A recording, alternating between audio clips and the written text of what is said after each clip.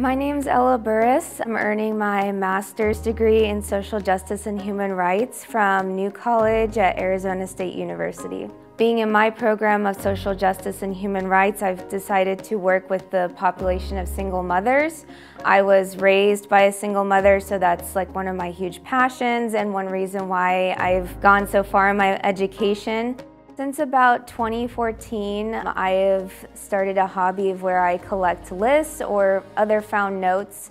It started like in a random day just at a grocery store. I saw a list left behind in the grocery cart and I picked it up and I decided to save it. And little did I know that now I have 177 lists that I've collected. My research focuses on making meaning of the mundane. What I've done is taken that and now used it as a tool and a source of reflection into how we can make meaning into the lived experience of other people's lives.